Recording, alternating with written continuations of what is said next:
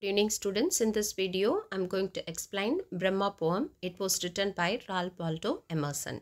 Actually, it is the subject of American literature. It is the poem of American literature for BA, second BA English students and for UG TRP. So, Ralph Waldo Emerson was an American essayist, lecturer, philosopher and a poet. He was a poet who led transcendentalist movement. Transcendentalist movement is actually a philosophical movement, and it was the first movement in US. That means philosophical movement in US. And what is the main concept and the main aim of them is believe the power of individual and personal freedom. The poem Brahma is based on Hindu philosophy about soul. So according to Hindu religion, Atman is the individual self and Brahman is the ultimate reality. That means Atma in each and every individual person's, that means Atma means soul. Soul is in every individual person's. Paramatma means that is ultimate reality. That is maybe that means God. Brahman is also called as Paramatman or Supreme Self. Brahman is the divine essence of the universe. So Lord Krishna here says soul is not slain when the body is slain. So that is the main concept which has been taken by the poet and he has used in this poem. Soul is unborn. So we cannot destroy soul actually. There is no death for soul as well. So our body can be destroyed but our soul cannot be destroyed. So the poem Brahma also conveys the same concept, and according to Ralph Waldo Emerson, all things or actions are equal to Brahma. So the poem starts with the lines, if the red slayer think he slays, or if the slain think he is slain. If someone kills a person and think, the action is done by him. The action thinks it is responsible for the action. Both the doer of the action and the action are not known that they are not responsible for the action. Actually, everything, whatever happened in this universe or in this world, everything happens. And everything happens through the Brahma only. So we are all like an instrument only. The action has been done through their hands, but only Brahma, that is omnipotent, is responsible for each and every action done by them. They are like instrument. They means human beings are like an instrument in the hands of Brahma. The action has been done through them by Brahma. Indirectly, the poet tells us that everything has been done by Brahma. Brahma has all the power on earth and universe.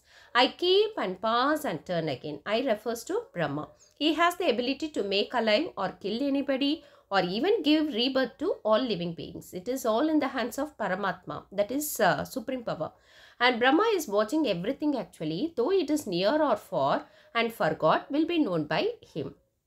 The heat from the fire and cool from ice can be felt by human beings because they are mortal.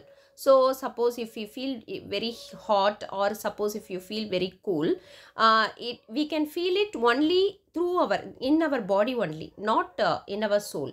So for soul there is no feeling and nothing. And so the poet says, light and dark are the same to him. The vanished gods to me appear, and one to me are shame and fame. No one can vanish from the eyes of Brahma. Even Atma, after the death of human being, can be seen and unite with Paramatma. For soul, both shame and fame are equal. If suppose human beings are very proud of their fame, no, and even they will be very sad because of their shame. But but to soul, shame and fame both are equal. They reckon ill and who leave me out, when me they fly, I am the wings. The poet further tells us that those who leave from God or distrust him, they believe that they are going to face problem. Suppose if you distrust God and at the same time you feel that you are going to face some problem because of this means, actually one thing is forgotten by them. Their action is not actually done by them, but only done by Brahma only. He acts as wings when they want to fly. Everything in this world is done by Brahma only. We need not worry unnecessarily for anything. So all actions are equal to him.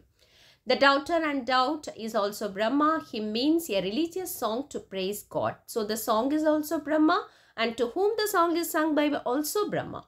The strong gods may refer to various gods or demigods in Hindu religion. They also want to attain Paramatma, and the place of Paramatma. Even the sacred seven too want to attain the immortal place. That is their real heaven. According to Hindu mythology, there are 14 worlds. 7 worlds are higher worlds and 7 worlds are in lower. Even the gods in higher worlds pine to attain. That means longing to attain omnipotent or in vain, because it is not easy one, isn't it? Though it is not easy to attain the place of Brahma by strong gods, it is easy for anyone who meek lover of good.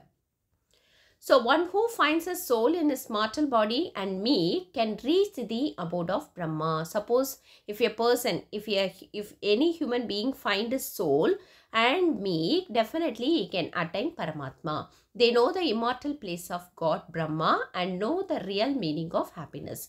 But the place can be reached only with the help of immortal soul, not with the mortal human body. They even ready to turn back on heaven to attain Brahma.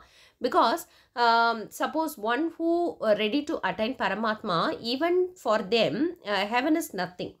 Conclusion: this is really one of the fantastic and philosophical poem of Emerson. The poem indirectly tells about the immortal soul and mortal body of human being. It also describes the connection between Atma and Paramatma, that is Brahma. In this world, the whole activities and actions are not done by mortal body of human beings, but by the immortal omnipotent Brahma.